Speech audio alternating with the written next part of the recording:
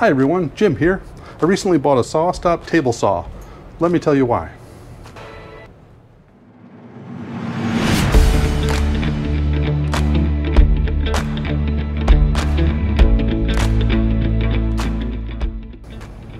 So if you've never heard of a SawStop table saw, it's a high-end table saw that has a really unique safety feature.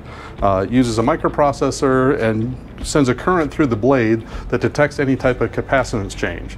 So anything conductive that hits the blade will activate a brake. So if you run metal through it, or more importantly, your finger, the brake will be activated and it'll drop the blade below the table. It does all this within about 3 milliseconds, so it's about 10 times faster than the airbag in your car. That can be the difference between losing a finger and getting a couple of stitches. For me, I do computer programming as my primary business, so I need my fingers, and that's why I started looking at this saw. If you'd like to see examples of how the braking system in this table saw works, there's a guy named John Katz-Moses who has a YouTube channel, and he has a high-speed camera and did a number of activations using a hot dog and really did some cool things. So you can see in slow motion exactly how the braking system goes into the blade and uses the angular momentum of the blade to drop it below the table. He does a whole bunch of activations on his YouTube video, and it's really cool to watch even if you're not into woodworking, just from a tech standpoint. On John's page you can also buy one of these cool aprons, and they even come in kids sizes. So I got one for my granddaughter. She absolutely loves it. She likes to play in the shop with us. Just kind of cool. We'll say I'm not much of a woodworker. A lot of what we use a table saw in our business is modifying trailers or repairing trailers and doing all sorts of things for the lawn care job business.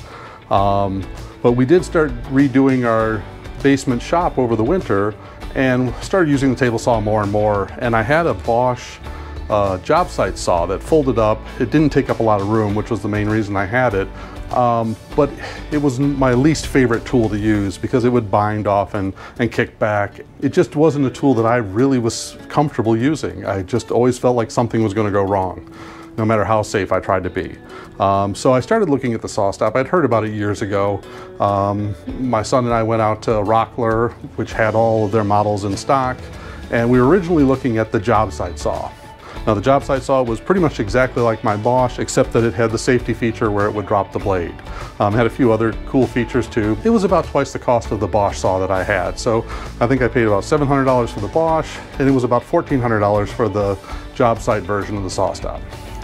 And when we were there, we started looking at some of the other models. So the next model up from the Jobsite Saw was the Contractor Saw. And the whole reason that I had the Jobsite Saw was just because it used up less room. I didn't actually take it anywhere, so being portable and having wheels didn't actually add any value. So the Contractor Saw looked kind of inviting since I wasn't going to move it around, and you could get a mobile base to roll it. The one thing that we discovered though was that because the Contractor Saw has the motor on the outside, it was actually wider than the bigger saw. So when we started looking at measuring space and things like that, then we started looking at the cabinet saw. Now the cabinet saw, the one I purchased here, is the 1.75 horsepower. So this is the bottom of the line saw in the cabinet saw area, but with all the attachments, it was about $3,000. It's a lot of money for the amount of use that we are going to put it through, but the idea of losing a finger while fixing a trailer, $3,000 doesn't seem that bad. And while we were remodeling our shop, we started planning building some more cabinets and building like a French cleat system to hold the mowers and the blowers and weed whips and stuff. So we started really thinking that we would use a table saw more, and that's where I really thought it was time to buy one. It took me a few months to really decide on it, and we were able to sell the Bosch and sell some other items out of our shop, and we were able to justify purchasing this. So before we headed out and actually bought this thing, I thought I'd look at some of the reviews online. When I logged into the woodworking forums, most of the negative comments I found were of people who number one, didn't have the saw and didn't think that it was necessary. They didn't think that the safety features were worth the money, and they would make comments like, if you would just learn to use the saw properly, you don't have to worry about losing your fingers. That's a nice thing if you're a professional, I guess, but I know for me, I do stupid things all the time. I don't mean to do them, but you're in a rush, you're tired, whatever. This thing protects you from yourself. The other thing is, like, all of the positive comments I saw were from people who actually owned the SawStop. I never found one comment from somebody who owned one that was negative. Everybody said the safety features were wonderful, and on top of that, it's an awesome saw. It's an extremely high quality saw, and the safety features are just an added bonus. So, you know, when I went and bought it, that was what I looked at. One of the other complaints that I heard about the SawStop was that it has false activations. What that means is that if you have something conductive in your wood, or if the wood's wet, like a pressure treated piece of wood, that it can cause this to activate the braking system, which will require you to get a new brake and also usually require a new blade. If you have a more expensive blade, you might be able to get it repaired, but it still could cost you a couple $100. Again, it was one of those things that I only saw people who didn't have a SawStop complaining about it. I saw several people who had SawStops who had one of these false activations, but they weren't real concerned about it. It didn't happen very often. I've seen a number of YouTube videos where they tried to recreate it, where they would soak wood in water overnight, and it still didn't activate. So it's not a real common occurrence, and you can bypass the safety system. So if you know you've got a piece of wet wood, or you're worried that there might be some metal or something conductive in the piece of wood you're cutting, you can turn off the safety system and you can test it even beforehand. So I don't think it's a real problem, but it is something that can happen, and you know, still a couple $100 is a couple $100, but for me, having that safety feature is well worth the risk of losing a blade and a brake every now and then. So far I have had no issues, and I don't really anticipate it. Most of the wood that I cut is dry plywood and construction lumber, so very seldom do I do anything pressure treated, and if I did, I'd just bypass it. So my son and I went to Rockler with one of the landscape trailers, and we picked this thing up and brought it home. It came in several boxes, extremely heavy. I mean, this is all cast iron. When we got it home, it took 3 of us to get just this base piece into the basement. It was kind of nerve-wracking getting it down the basement stairs. It would be really hard to get this out again. Assembly took a good part of a day. The instructions were incredible. They were really laid out.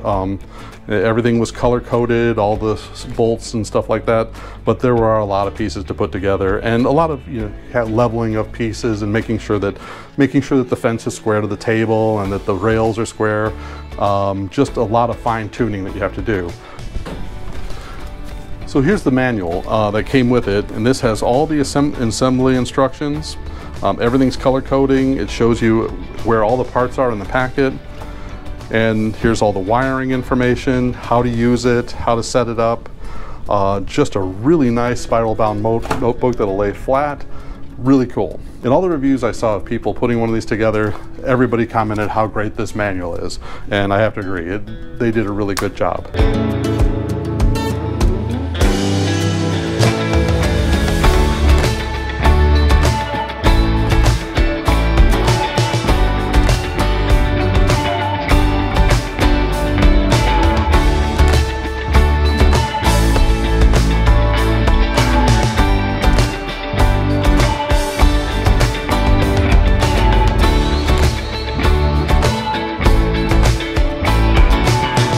But once you get this set up, it was just awesome to cut on.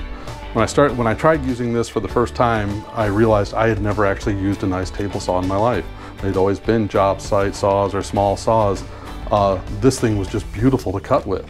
I started ripping down 2x4s for a small project for building cabinets for my power tools, and I'd never thought of cutting 2x4s into 3/4 inch strips before because they were too long for the Jobsite saw. On here, they just went straight through. It was almost a Zen experience cutting on this saw. And the more I used this saw, the more I started thinking, hey, we could do more projects on here, a lot more things that we would build rather than buy as we increase the shop space in the basement and upstairs for the lawn care stuff. And one of the cool features with this saw is that it does have a really nice mobile base.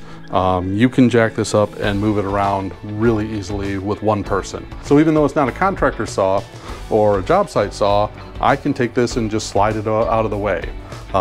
Lately it's been just staying in this spot in the basement, but I can turn it around and do things for different size stock.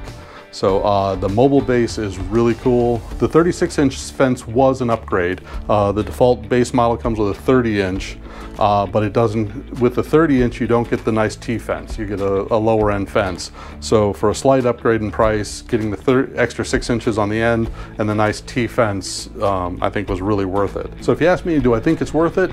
If you've got the money to buy one, yes. If you don't, there are cheaper options. I definitely like the cast iron top. If you don't need a lot of mobility, this really makes a difference, makes it much more solid to cut on, and totally different than using a Jobsite saw or a small saw.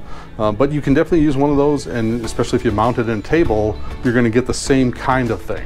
At this point in my life, I don't want to risk my fingers anymore. So this just makes me very happy. This used to be the last tool I wanted to use in my shop. Now it's one of the first tools I want to use. It's like, oh, I could cut a piece of paneling on here and it doesn't bother me at all, where before it really did make me nervous. So I really love this saw. And I'm sure we'll get a lifetime's worth of use out of it. So if you like this video, please hit the thumbs up. If you'd like to see more of my content, please hit subscribe. I'm going to be doing more tool reviews. I also do recipes, all sorts of things. So I'm trying to get to 1,000 users by the end of the year, and I could really use your help. I'd really appreciate it. If you have any opinions on the SawStop table saw or other tools that you would like to hear about, leave comments below. I'd love to hear from you. Thanks a lot, and I'll see you in the next video.